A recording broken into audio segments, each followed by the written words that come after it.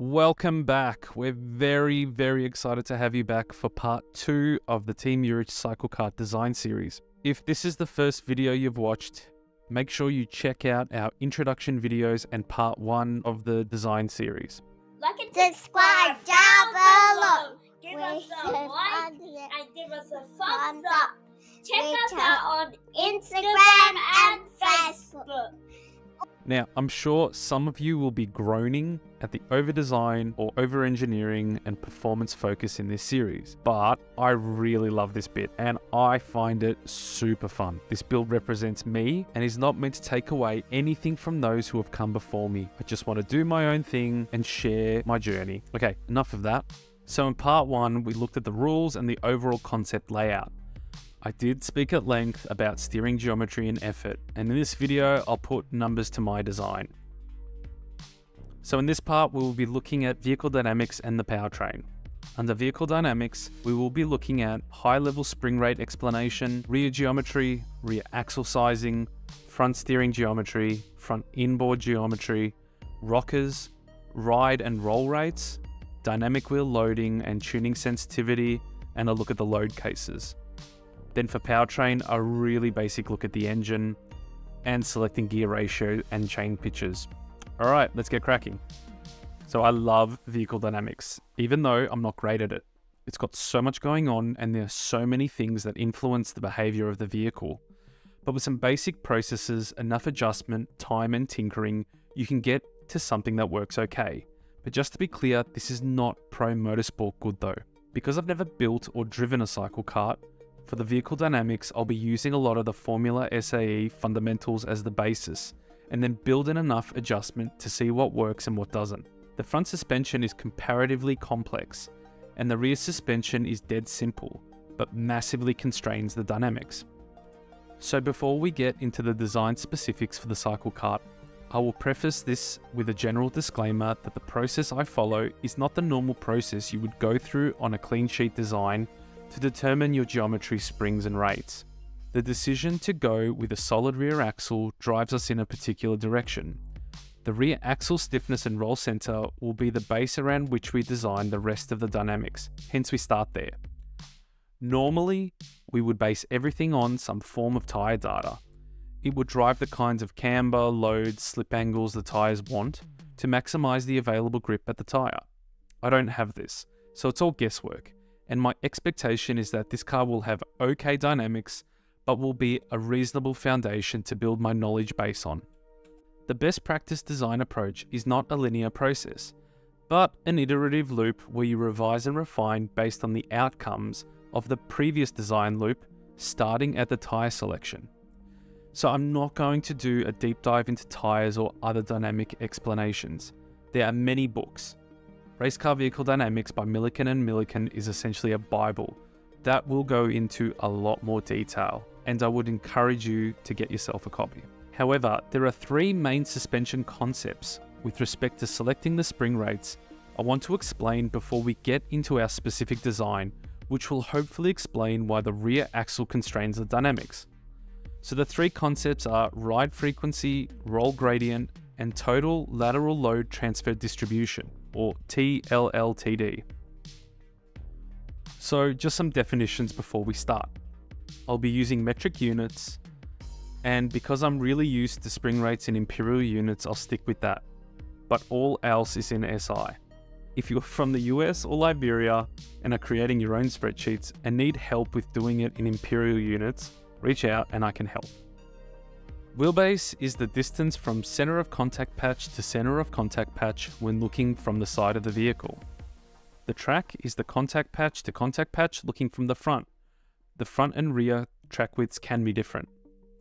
The center of gravity is the simplified point in space that represents the position and mass of our body. The body acceleration forces act through this point. Weight distribution is the static split between the front and rear axle of the vehicle. This is due to the offset center of gravity in side view. Corner weights are the individual vertical loads on each wheel. Roll centers. So first we geometrically define it. On a double wishbone setup, it's located at the intersection of the left and right hand projected lines from the contact patch to each side's instantaneous center. On beam axles, it's at the lateral restraint point, so if you have a Watts linkage, it's at the center of the Watts link pivot. On a solid beam axle, it's at the center of the beam at wheel center height. So the roll center is the force coupling point between sprung and unsprung masses. It controls the amount of load transferred by the springs and geometrically through the suspension members and chassis. For a fixed center of gravity, the higher the roll center, the shorter the lever arm between the roll center and the center of gravity, which means a smaller moment is to be resisted by the springs, and the lower comes with a larger moment to be reacted through the springs. Essentially, it changes the amount of elastic and geometric weight transfer. Also, roll centers above the ground create jacking forces that lift the sprung mass up from the lateral force generated at the contact patch. So this lateral force induces a moment about the instantaneous center, pushing the wheel into the ground and the sprung mass up. It can be represented in a free body diagram like this. So if you draw a vector to point at the instantaneous center, using the lateral force's magnitude and angle of the instantaneous center vector, you can determine the vertical force component. This vertical component acts on the CG and jacks the sprung mass up. Front and rear roll centers are the respective axle roll centers. The roll axis is the line that joins the front and rear roll centers. If a horizontal force is applied anywhere along this axis, the sprung mass will not rotate. When calculating overall car behavior using our simplified approach, we look at the roll lever arm relative to the roll axis and car center of gravity, rather than the individual axle roll lever arms. So each of these parameters will be used in the rates explanations. They are extremely simplified calculations and they assume rigid bodies with no chassis or component deflection. The tire deflection is not considered. The center of gravity is located on the vehicle's centerline when looking from the front, and that we have a single mass system. When looking to select spring rates, we start in the ride mode, vertical motion. And the first step is to pick a ride frequency range. Ride frequency will eventually be transformed into a spring rate. So ride frequency is the undamped natural frequency of the car in vertical motion, ride or heave. It's the rate at which a sprung mass will oscillate when it's disturbed. So lower ride frequencies have lower effective spring rates, more travel, more compliance, higher ultimate grip, but has a slower response to inputs. Essentially, with lower frequencies, the wheel motion is slower. Higher frequency rates are stiffer, have less travel, and are very responsive to inputs, but have less ultimate grip. Essentially, the wheel oscillates faster, so if you look at a small time interval, the wheel will load and unload against the road surface more times compared with a lower frequency spring. So the typical ranges of ride frequency are as follows. So 0.5 Hz to 1.5 Hz for road cars, 1.5 to 2.5 Hz for sedan race cars and low downforce open wheelers, and 3 to 5 Hz for high downforce cars, essentially F1 and Le Mans prototypes. To convert from a frequency to a spring rate, we just need the sprung mass at each corner of the vehicle.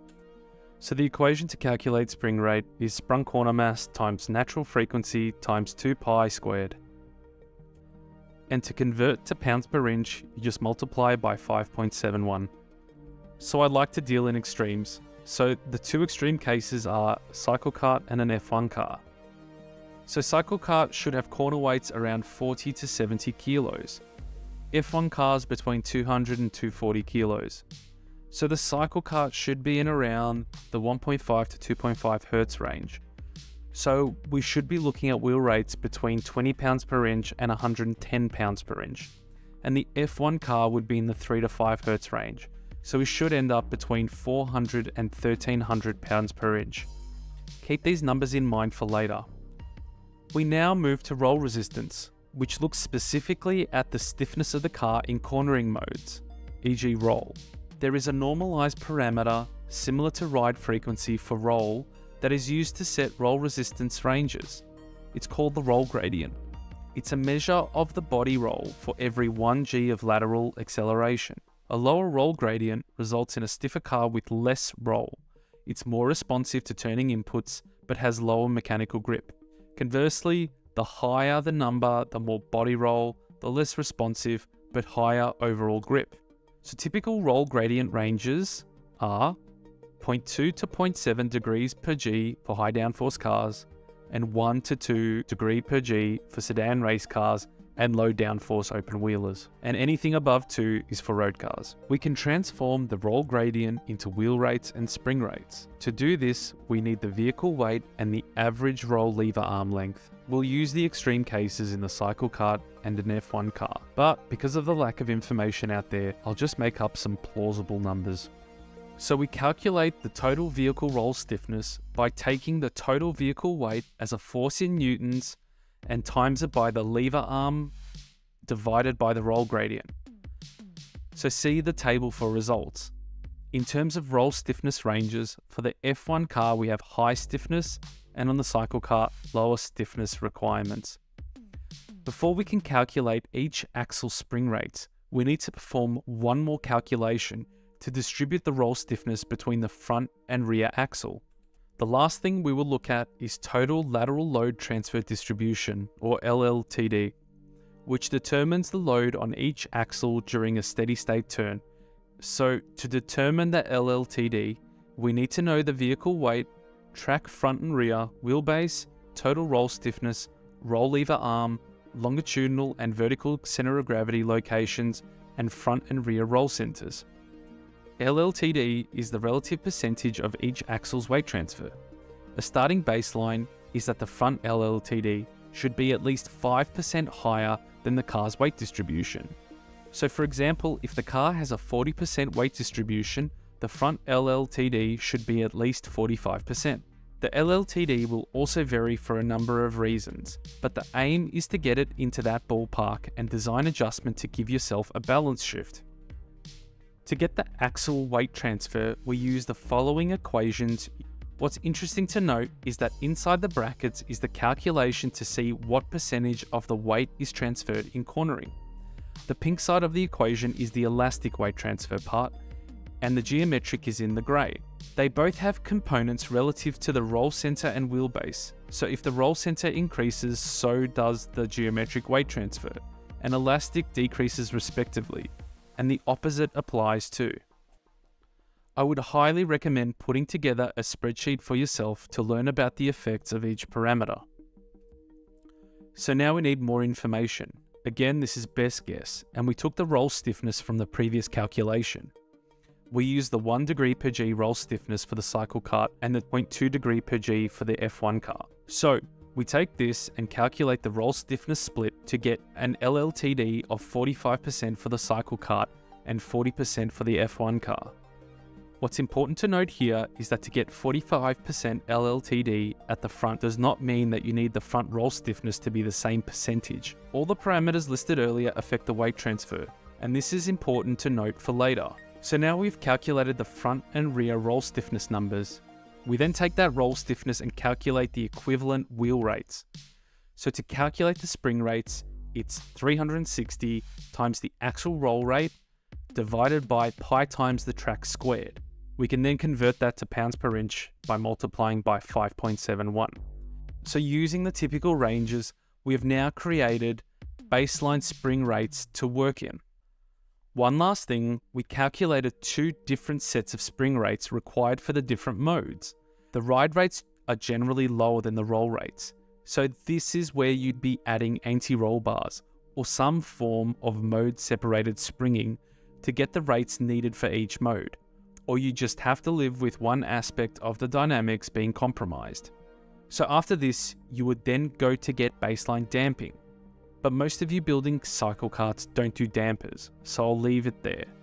So hopefully this has given you a brief insight into how to come up with a springing baseline for your car. And you'll also realize shortly why I added the F1 example.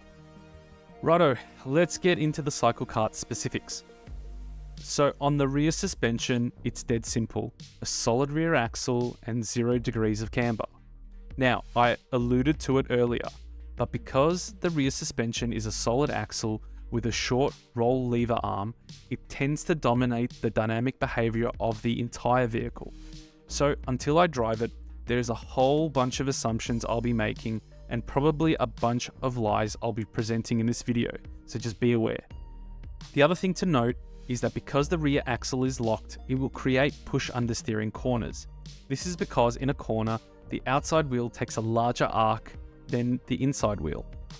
Therefore, the outside wheel for a fixed body speed has a higher wheel rotation speed than the inside.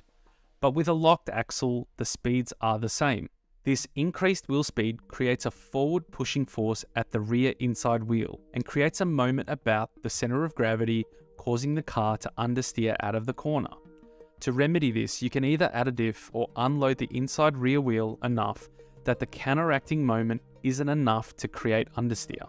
I know that some cycle karts have a split rear axle, so they drive only one rear wheel and brake on the other. Whilst you don't get push understeer, having only one wheel brake or drive will create a yaw moment about the center of gravity because of this force imbalance. Imagine the left wheel drives and the right wheel brakes. So in a left-hand corner, if you touch the brake or accelerator, you will get understeer. But the same configuration in a right-hand corner will give you oversteer. So I'll pretty much let anyone drive this thing. And in my case, I'd prefer the understeer as it's much more predictable. Incidentally, McLaren back in '97 used this to great effect. Search McLaren third brake pedal. Okay, the reason for the rear axle dominating the dynamics are as follows: the roll center height and axle stiffness. Firstly, we will look at the roll center, which on a solid axle without lateral mechanisms such as a Watts linkage will be found on the axle line. The tire radius defines the axle and therefore the roll center height. So for a 2.5 by 17 inch tire, it is approximately 288 millimeters off the ground plane. The center of gravity is assumed to be 300 mil, just above the axle line. This is estimated, and I will validate the center of gravity once it's built, but it should be about right based on FSAE cars. This creates a short roll lever arm, which lowers the elastic weight transfer and increases the geometric weight transfer on your axle. Geometric weight transfer is transferred instantaneously through the suspension members in the chassis, and elastic weight transfer is done through the spring and damper, which is slower but more controlled. I'm sure many of you have heard racing commentators talk about roll center position changes adding drive or turn. Lowering them at the rear will generally aid drive by increasing the total steady state grip, but the car will be less responsive to turning. Raising them will make the car point more, as the weight transfer is instantaneous, but you will generally get less overall steady state grip. Again, note the total weight transfer is still governed by the track, wheelbase and center of gravity. This is just changing which wheel gets the load. Refer to the LLTD explanation earlier. So the roll center is one of the parameters that changes the weight transfer distribution, speed of transfer and load path. In this configuration, you can't do much as the axle height is fixed by the tire diameter and the center of gravity is not easily moved. On the other hand, one advantage of the high roll center is the jacking force, which will aid in unloading the inside wheel to counteract the locked axle. An independent rear would fix most of these problems, but then it wouldn't be as simple. The second item is axle stiffness. With the rigid axle, it serves two purposes. It transfers torque to the wheel and acts as the entire suspension. By combining the two functions, you end up compromising the suspension spring rate to make sure it doesn't break from the applied torque from the engine or brakes. It means that the rates are generally 5 to 10 times higher than you'd actually want. So to establish what the rear spring rates will be, we look at some off-the-shelf rear axles. And in this, the main design and tuning parameters are the axle diameter and wall thickness, and the distance from the contact patch to the inboard axle bearing. These will change the spring rate of the axle. Off-the-shelf sizes for the rear axle are a 40mm tube, a 25mm tube, and a 25mm solid bar. The distance from the contact patch to the inboard bearing can vary in practical terms from 200mm to 320mm. So the graph shows the effective spring rates for each axle size and spacing. The 40mm tube is just too stiff. Ideally, the 25mm tube would be the best, with a 3 to 320mm spacing, which puts us in the 1500 to 2000 pound range. However, for the first off build, I can buy a solid 25mm bar with a pre-machined 8mm key to the length I want for less than $100.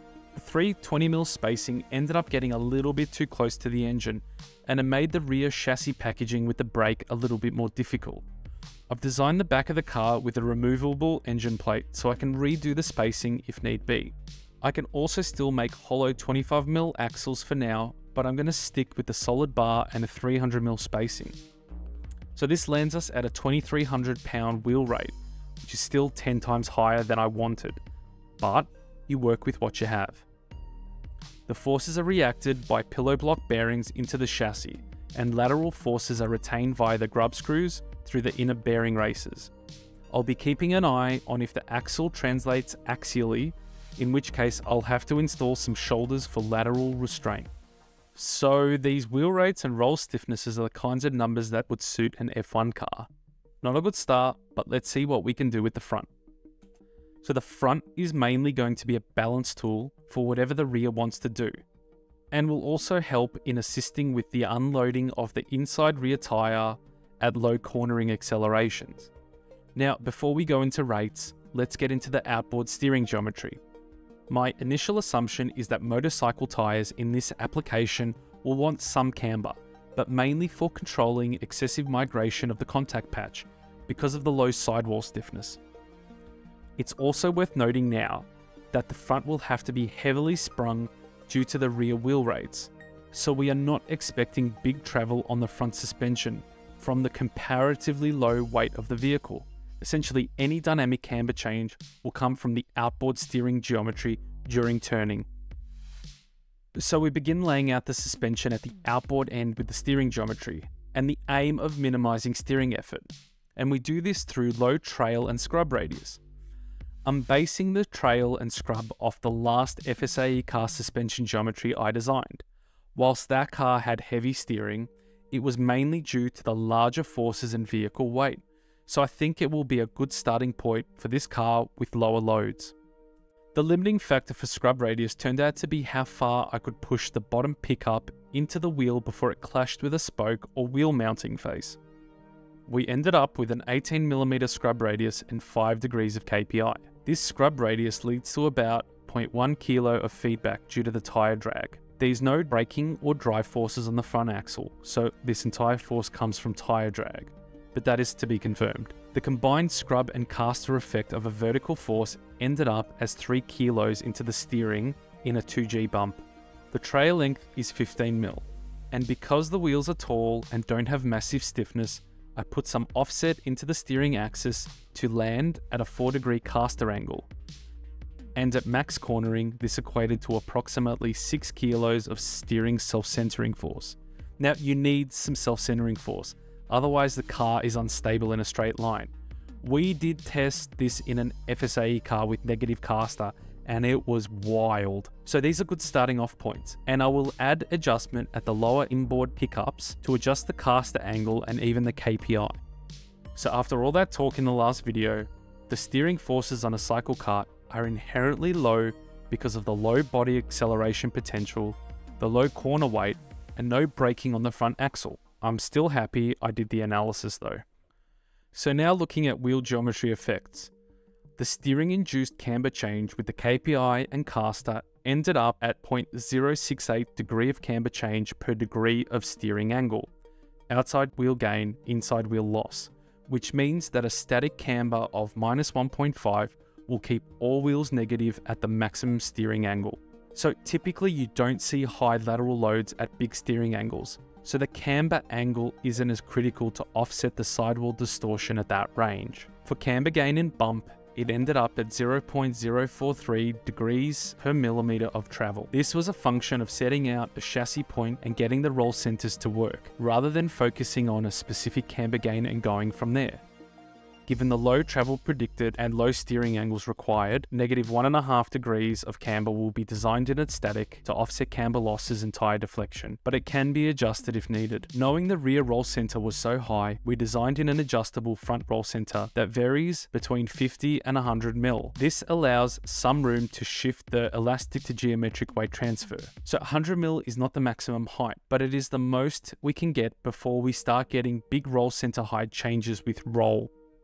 The other unknown variable is installation stiffness of the wheel. If it deflects like crazy, then all the work we've done to control the contact patch geometrically is for nothing. The contact patch is only 50 mil wide, and with enough wheel deflection, it could be enough to make forced reversals a reality, which are nasty and can display wild and unpredictable driving characteristics. The next piece is the spring and dampers. To get the authentic 25 look, we went with a rocker front suspension. We could have gone for a direct acting or push pull rod setup to get better motion ratios, but we just wanted to keep the look of the 25. So this decision resulted in a really crap motion ratio of 0.56. Which means that for every mil of wheel travel, the damper only travels 0.56 of a mil, and it's on a slight rising rate. Whilst it might not seem bad, it does have a force multiplier. So for every 1 kilo of wheel force, it's 1.78 kilos of spring force. It means you need larger spring rates to even get a small wheel rate. And the wheel rate is the effective spring rate of the suspension. Essentially, because of the lever arm on the rocker, a 2,000 pound spring will be effectively a 631 pound spring at the wheel, where it will take 630 pounds to lift the wheel 1 inch, but the spring will still see 2,000 pounds to move it 1 inch, so that's where the force multiplier comes in. That load at the damper also has to be reacted into the chassis, which will add weight to keep the stiffness high. So it's big forces and small displacements. And if your damper is of high quality, like my Alibaba Special, then this can be a problem. They have a propensity to overheat, and this leads to regressive damping, which can make the car start to bounce. But the rear is undamped, so it's probably not an issue. I eventually want to upgrade to a set of double adjustable shocks once I get going to see if the dampers actually make a difference. So off the shelf you can buy springs at 1,000, 1,250, 1,500 and 2,000 pounds per inch. This results in a 316, 395, 473 and 631 pound wheel rate. Because the rear is so stiff, this end needs to be bloody stiff as well. Ay ay ay ay ay.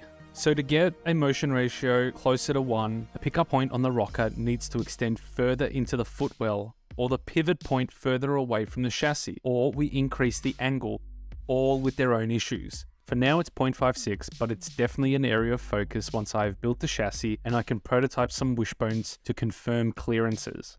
Righto, now we have some numbers, so let's look at how our car stacks up compared to the baselines we created in the original explanations. We start with the parameters that will keep constant. So there's weight, weight distribution, center of gravity, track and wheelbase. Then we have 4 parameters we can vary. So there's wheel rates and roll centers. The ones I've listed we will treat as our baseline. This is the adjustment range we have available to us based on the work we have just completed. Okay, there's lots going on here. But varying the parameters and looking at the LLTD, roll gradient and ride frequencies show that the rear axle stiffness determines the car dynamics, and varying it gives you the biggest change in LLTD. There should be a difference between LLTD and front roll stiffness percentage, but because of the rear it saturates the effect of everything else. Also, compared with the benchmarks of 5% higher LLTD than weight distribution, a roll gradient of 1 degree per G, and ride frequencies around 2 Hz, we're on the stiff side. We will do one more round of playing around with some parameter sweeps to validate if these ranges will be okay or not. The final thing we will look at is the sensitivity of various parameters to unloading the inside rear wheel to avoid push understeer during corner entry. What we are looking at is the effect that each of our adjustment parameters has on the relative loading of the inside rear wheel compared to the outside rear wheel. We want the inside tyre to have a maximum of 25% of the rear axle load. This is roughly what I used to aim for on FSAE cars with lockers to minimize the push understeer effect. So looking at the graphs, you get the biggest effect by narrowing the rear track, lowering the front spring rate and front roll center height. Intuitively, a lower front LLTD means more rear axle weight transfer, which means less force on the inside rear wheel in cornering. So at least that resets our LLTD baseline. And now this gives us a decent starting point to be able to mix and match parameters to find what works during driving. What this does bring up though is that the chassis torsional stiffness is extremely important. The chassis should be much stiffer than the suspension springs, so you don't get the springs in series effect. However, now the chassis could end up being a single main suspension spring. A half decent space frame will have a hub-to-hub stiffness between 1000 and 1500 Newton meters per degree, and the ladder frames normally seen in Cyclekart would be at a guess around the 200 mark. And the suspension roll stiffness we've calculated is between 2000 and 4500 Newton meters per degree. So it looks like the chassis is going to be a big, undamped, non-linear rate spring. So, in summary, solid rear end, very stiff. Whole car needs to be very stiff. It'll be very responsive and the tires will work hard if the chassis is stiff enough. So let's see how this goes. At least the steering won't be super heavy. Next, we'll quickly look at the design load cases. So we want this car to be safe, reliable and fun. To make sure the parts won't break, a conservative load case is developed, which represent the worst case loads. Using these, we will be able to correctly size components. The load cases are derived from the wheel loads of the contact patch in different operating modes, which can then be easily transposed into the relevant suspension or chassis members, which can determine the specific loading and stiffness. Given I have zero idea around the ultimate car performance, I will take a conservative view on weight including driver, center of gravity, tire coefficients and body acceleration potential. We then build on these using engine torque, gear ratios, braking torque, etc. to get a further level of specific loading. So this is just the tire contact patch vertical loads after weight transfer times the coefficient of friction to get the lateral or longitudinal forces. When doing the component design, add the safety factor there, then at the load cases, as we have a tendency to add safety factor to safety factor, and the load cases grow to the point where you're building and designing a tank. Right, we're at the bit most of you will be least impressed with in terms of what I do. Engines to me are black boxes. Fuel and air in, torque, CO2 and water out. If I can keep it that simple, I'm grateful. So for Cyclekart, the guidelines are clear on the powertrain. Honda GX200, and a Comet TAV2-30 CVT. Now, there isn't a more fitting engine to my black box wishes than a GX200 engine. It is a perfect little self-contained box of torque, and that's the way I like it. There isn't much to say here except it has 6.5 horsepower and 12.3 Newton meters of torque. It's a pull start, has an engine governor which I will leave in place, and it's very simple in its construction. There are a lot of upgrades out there for these engines, but I'm keeping it stock. We'll drop it in and worry about the fancy stuff later. I will say this though, the 25 with the Climax engine did have sweet twin pipes, so that'll definitely be the first mod I make to the engine after any throttle changes. The transmission is prescriptive in the guidelines, the Comet TAV2-30 CVT, and it bolts right up to the Honda engine. The CVT varies the output ratio from 2.7 to 1 to 0.9 to 1 across the engine speed range. I haven't had the engine and CVT under load, so I'm still not clear on the relationship between engine RPM and CVT output ratio. So for a basis, I'll assume the output ratio varies linearly between 1000 and 3500 RPM. So the CVT supports 35, 41 and 420 pitch sprockets, and there are quite a few different options out there for tooth count. There are also different springs and preloads that can be adjusted for speed or torque on the CVT, but for the time being, it'll remain as I bought it. There are a lot of sprocket sizes and pitches off the shelf. For me, trying to keep the rear compact is important, so selecting the smallest final drive sprocket is key. We also need the least number of teeth possible on the CVT output sprocket, which so far I've found is a 10 tooth in a 420 pitch and a 12 tooth in a 35 pitch. To select the pitch and sprocket, we set a max speed range between 70 km an hour and 100 km an hour. So this puts us into the drive ratio range of 4:1 up to 6:1. The table shown is the drive ratios and speed ranges for different final sprocket combinations, using the smallest available front sprocket in the 420 and 35 pitch range. If we look at achieving, say, a 5:1 ratio, we end up with a 50 tooth on the 420 and a 60 tooth in a 35 pitch. Looking at final drive diameters, the 50 tooth sprocket is 202 mm and the 60 tooth is 180 mm in diameter. Trying to keep everything tight, even this small difference will help. So we'll select the 35 pitch chain, and protect to allow for a 70-tooth sprocket to be fitted. We can still fit a 420 pitch sprocket, but only if we have repeated chain failures. We also want to see if we can make or buy an 8, 9 or 10 tooth 35 pitch front sprocket. Everything will be on single 8mm keys for simplicity, and as I'm not chasing torque, the 35 pitch chain and single key will be suitable for the applied loads, but I'll still keep an eye out on wear and compliance in the keys.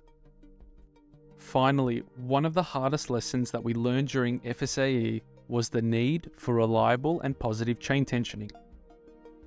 So on Cyclekarts, the most common way is to put the engine on slide blocks and move the engine and lock it down at the right chain tension. So on a 35 pitch chain, there is realistically only 4.5mm of position change to get to the nearest hole link length. Given this small adjustment range, I'll instead be putting shims behind the pillow block bearings to have positive adjustment on the chain tension. It does increase the wheelbase and induce a little bit more bending into the chassis, but for the sakes of simplicity, I much prefer this solution. Righto, that's it. End of part 2. Hopefully it's been useful. Like and subscribe below, and if you have any questions or I've made a mistake, shoot it in the comments below or drop me a line on Instagram or Facebook at Team Juric. So part 3 is the final part where we will cover the driver controls, the structures and the bodywork. So it's been a pleasure, and until next time, hooroo!